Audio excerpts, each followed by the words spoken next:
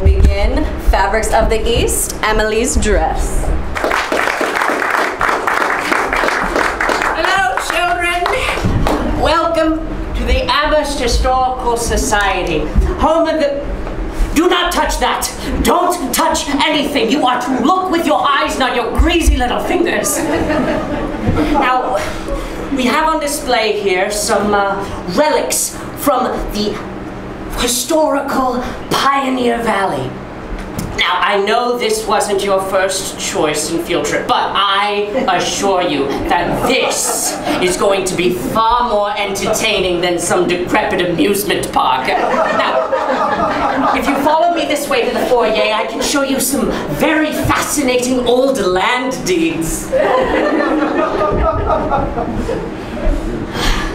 Stacy, you would not believe where I am right now.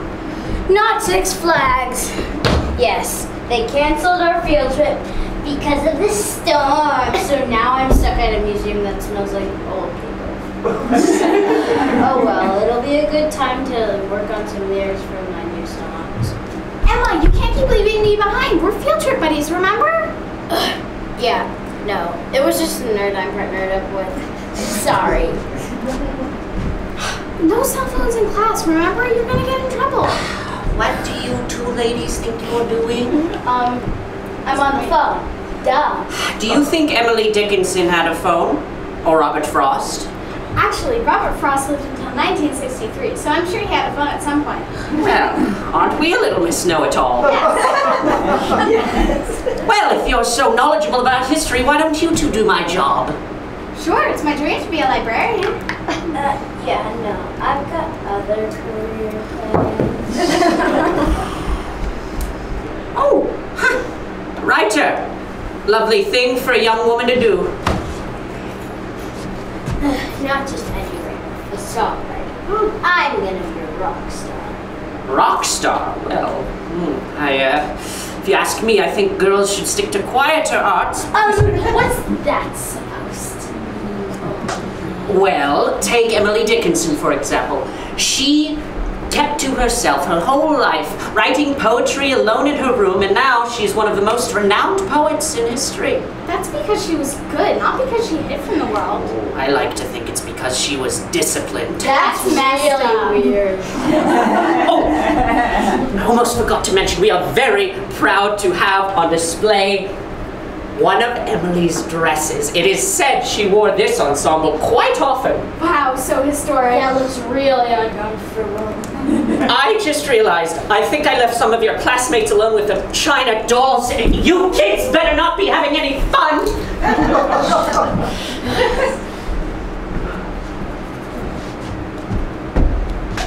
His mind-like fabrics of the East displayed to the despair of every one but here and there.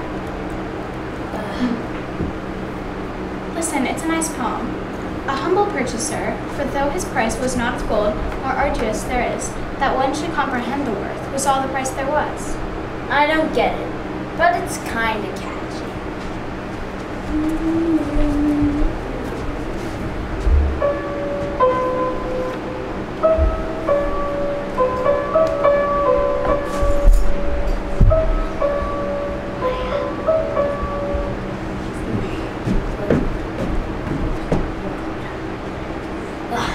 Well, Miss Dickinson, for someone so famous, you do not have a very good fashion sense.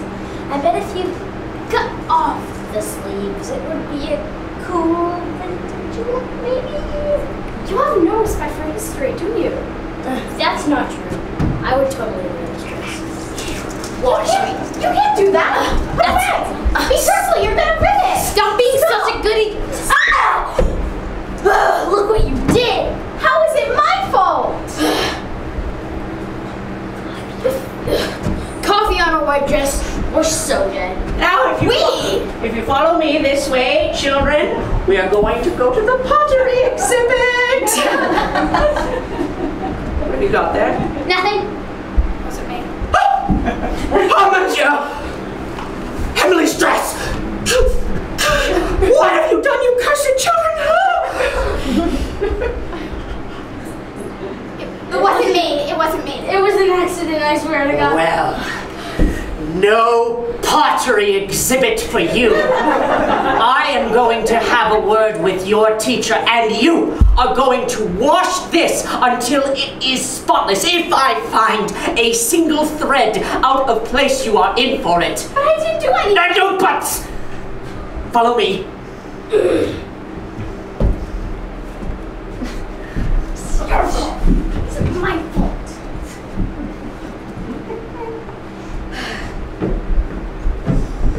First, I don't get to go to Six Flags.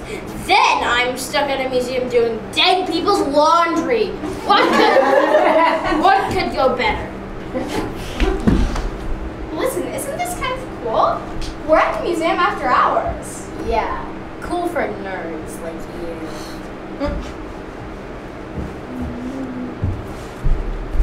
Wait, huh?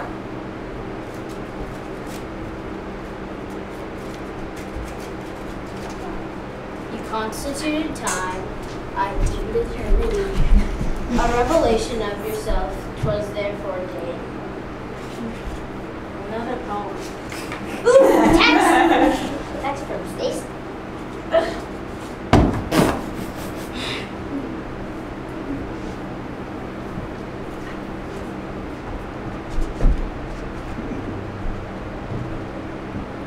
Pardon me, miss. I'm sorry. I didn't mean to startle you. I only meant to ask, where am I? Where do you come from? I'm not sure. Why, one moment I was at my desk in my room, and the next I'm here. What are you doing wearing Emily's dress? You're going to get in so much trouble. But this is my dress, silly. I've been wearing it this whole time. What? You've both got some odd clothing on. In fact, this is all very strange, isn't it? Am I dreaming? I must have fallen asleep. Are you? My name is Emily. Emily Dickinson? How did you know? You're one of the most famous poets in history. I must be dreaming. No one knows I write poetry except a few select people. Not in our world. Look at this. It's a whole book with your work. Poems of Emily Dickinson? Oh, these are private! And completely altered. What are these little dashes after all of my sentences? Who could have done this?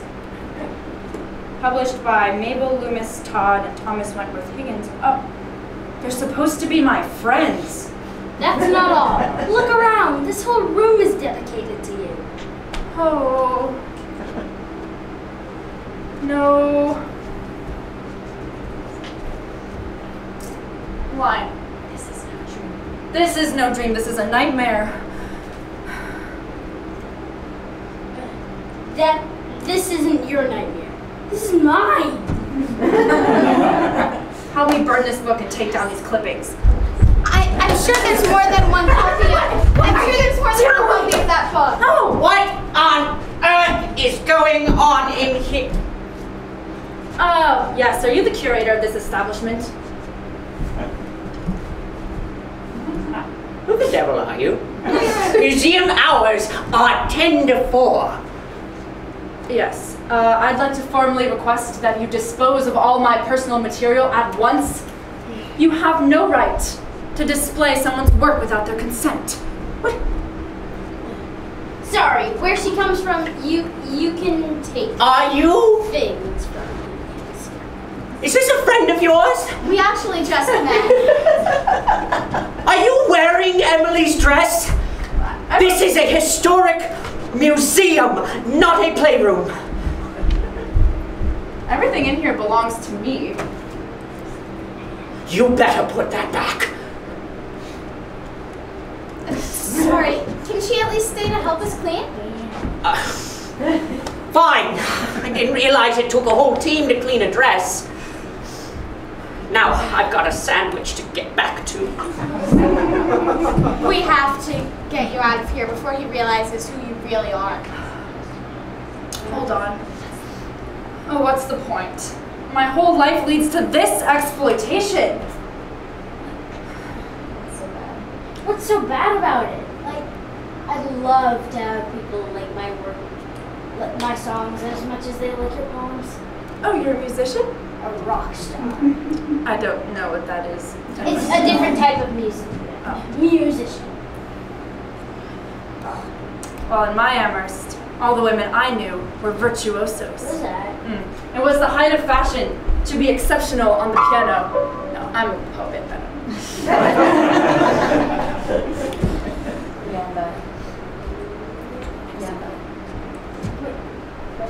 Yeah, but art should be shared. No, believe me. An artist is better off keeping her work to herself. That way no one will judge it or appropriate it. What are you going to do? Well, what are you going to do? Stop writing? Of course not. That's like asking me to stop breathing.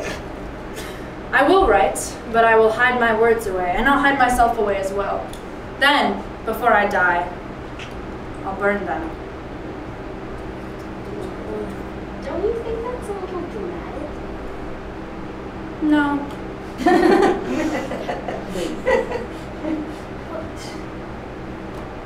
I can't let you leave. I can't let you leave.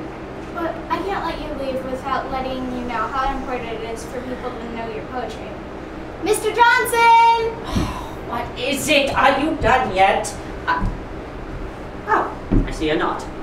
So, what do you need? Sponges, soap, hydrogen peroxide. What? No, do you even know how to clean clothes?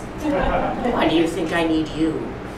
Mr. Johnson, how have Emily Dickinson's poems impacted you? Me? That's a highly personal question. I suppose I like how she can bring light and beauty into dark subjects.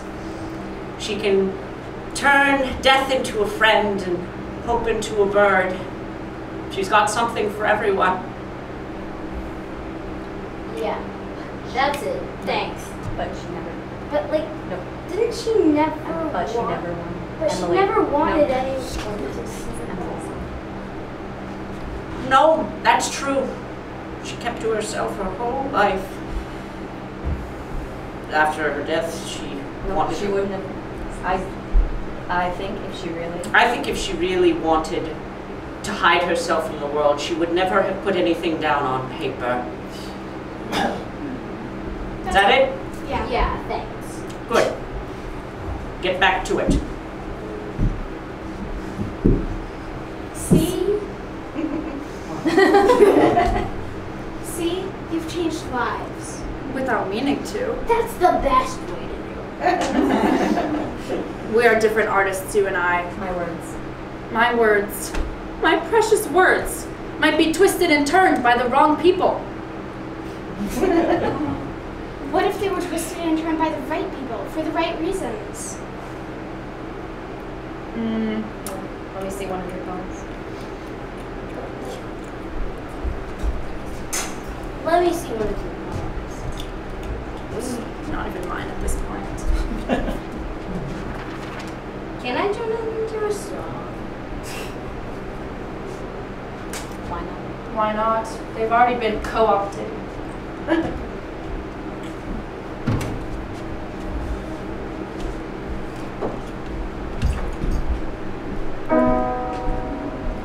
This is my letter to the world that never wrote to me.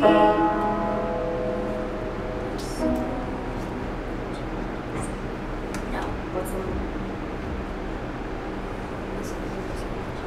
the simple tales that nature told with tender majesty, where messages committed to hands I cannot see, for love of her sweet countrymen, judge tenderly of me. I never knew my words could sound so melodious. See? Like,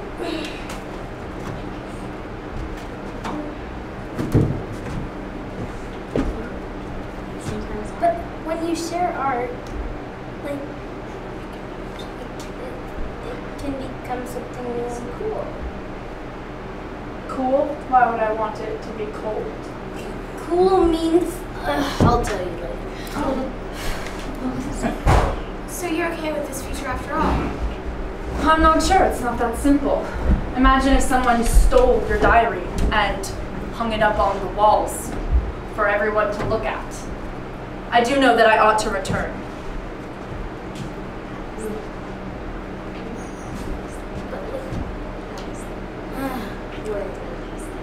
At least think about what we said. I will. But how do we get to me back to my desk in my room?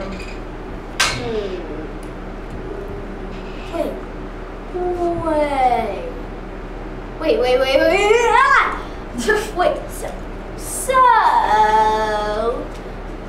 you came right after I read this poem, so maybe if I read it again, then you would go back to your time. So should we try it? All right. So, you constituted time, I deemed eternity.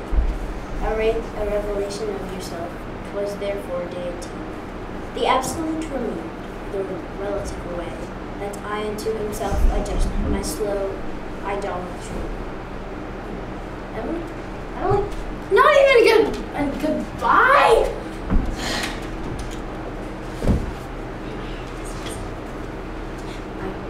I hope this doesn't alter the space-time continuum. What now?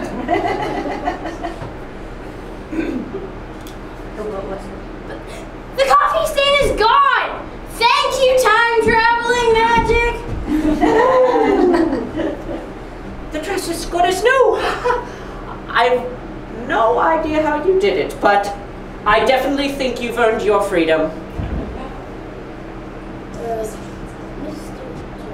Mr. Johnson, nothing's changed, right?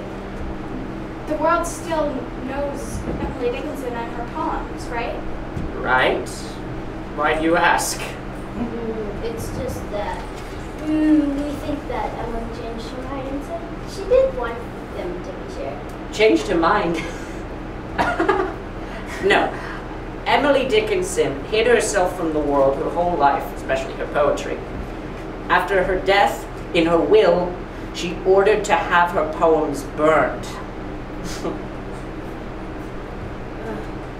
Come on, Emily.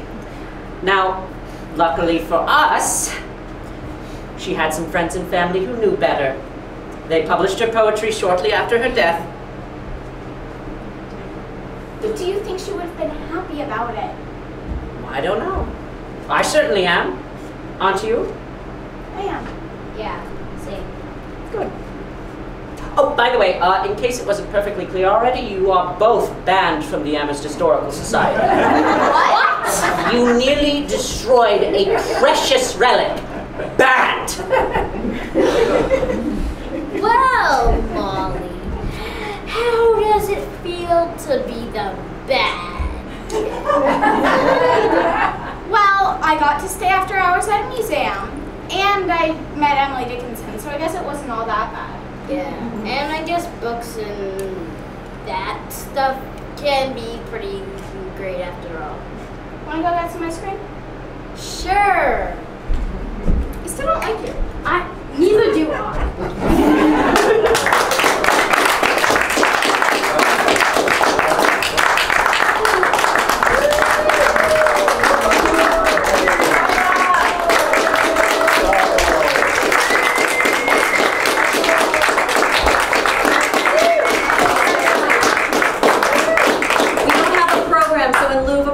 This is Miriam, who played Emily, Violet, who played Emma, Beatrix, who played Molly, and John, who played Mr. Johnson.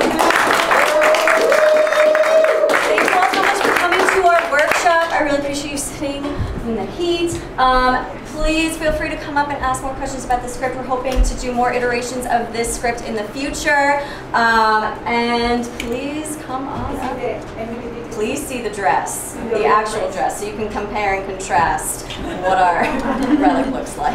Thank you so much, everyone. Yes, please, you may start moving around.